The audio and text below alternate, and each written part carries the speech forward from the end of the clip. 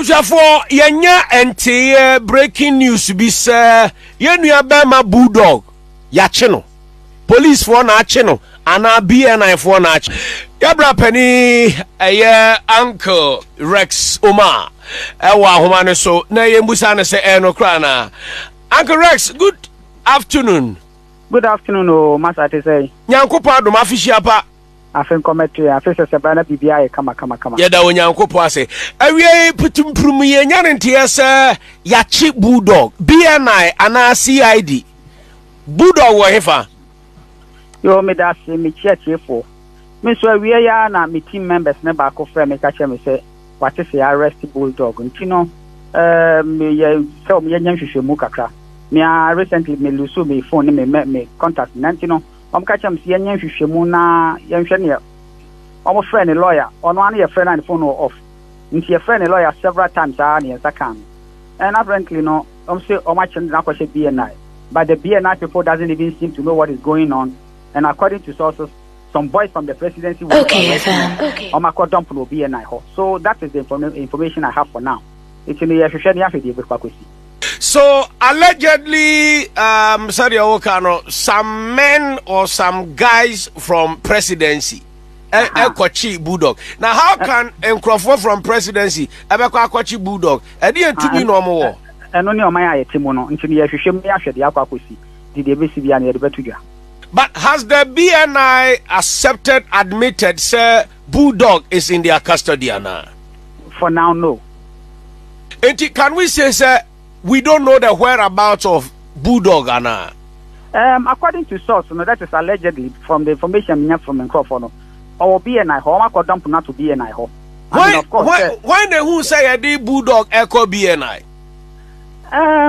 My team members living a friend in the lawyer, and I'm saying the lawyer no BNI ho. In the lawyer ne matter information, no say a friend say he is at the BNI because you know you nimbe ya no or one after an phone at home.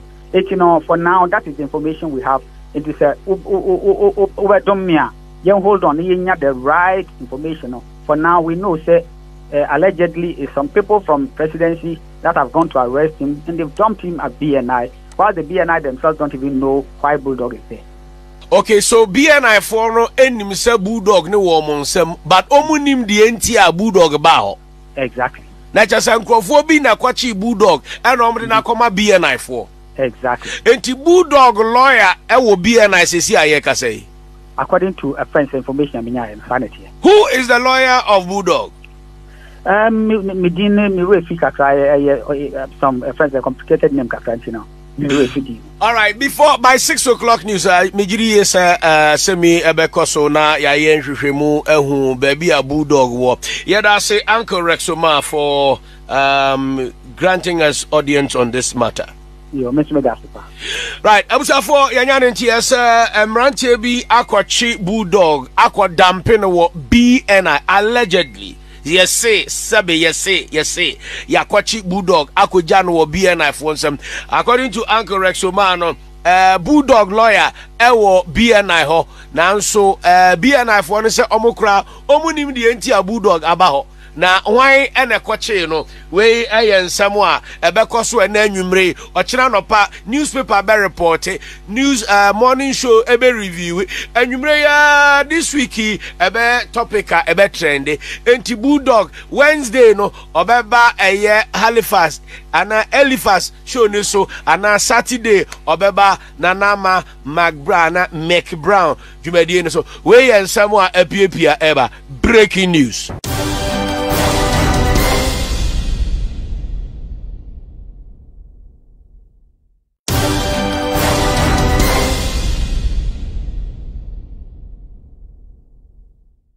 Abusafo yenya ente breaking news bi se yenua bema Bulldog ya che no police for na che no ana BNI for na che yabra pani Uncle Rex Omar ewa homa ne so na yembusa ne se no kra na Uncle Rex, good afternoon. Good afternoon, oh, Master. I say. Nyankopa do mafishia pa. Afen commentary. Afen se bana bibia kama. Yeda onyankopa ase.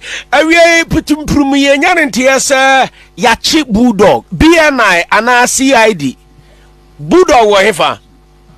Yo me da se me church for. Me so we ya na me team members ne ba ko frɛ me ka kyerɛ me sɛ wate se arrest Bulldog. Nti no me ye so me nya hwehwɛmu kakra. Me recently me lose me phone me contact nanti no. Ka kyerɛ me sɛ nya hwehwɛmu na yɛnhwɛ ne omo friend a lawyer ono an your friend and phone off. Nti your friend a lawyer several times and apparently no say chen na kwahye BNI. But the BNI people doesn't even seem to know what is going on. And according to sources, some boys from the presidency will dump no BNI. So that is the information I have for now. It's in the So allegedly, some men or some guys from presidency Ekochi Bulldog. Now how can Nkrofo from presidency Ekochi Bulldog? E dey to be normal. Eno ni o man aye timo no nti ye hwehwem ya hwede akwakosi. Di de besi bia na ye de betudwa. But has the BNI accepted, admitted, sir, Bulldog is in their custody now? For now, no. And can we say, sir, we don't know the whereabouts of Bulldog now? According to source, that is allegedly from the information we have from Nkrofo. Our BNI, how dump not to BNI. Why the who say a Bulldog echo BNI? My team members living a friend in the lawyer, and I'm saying the lawyer no BNI. In the lawyer, the matter information. No, say a friend say he is at the BNI because you know on one of friend the phone at home. For now, that is the information we have. It is over Domia. You hold on, you have the right information. For now, we know say allegedly is some people from presidency that have gone to arrest him and they've dumped him at BNI. While the BNI themselves don't even know why Bulldog is there. Okay, so BNI for no enim say Bulldog no woman sem, but omunim the entire Bulldog bao. Exactly. Na just Nkrofo bi na kwachi Bulldog and omde na koma BNI for. Exactly. Enti Bulldog lawyer e wo BNI sesi aye ka say. According to a friend's information, insanity. Who is the lawyer of Bulldog? Some friends a complicated name kakra. All right, before by 6 o'clock news, Mijiri is semi ebekoso na ya yen hwehwemu ehu baby a Bulldog wo. Yeda say Uncle Rexoma for granting us audience on this matter. Yo, Mr. Megasipa. Right, abusafo yanyane nti emrantie bi akwachi Bulldog akwa dampe no wo BNI allegedly. Yes, say, Yakwachi Bulldog, Akojano or BNI for some. According to Uncle Rexomano, Bulldog lawyer, Ewo BNI ho, now so BNI for one say Omokra, Omunim the entire Bulldog abaho. Na why ene kwache no we ayen samwa ebekoso enanwumre ochira no pa newspaper be report news morning show ebe review enwumre ya this week ebe topic ebe trend enti Bulldog Wednesday no obeba eye Halifax ana Halifax show ni so ana Saturday obeba nanama McBrown Mac Brown jumedie no so we yen samwa epiepia eba breaking news.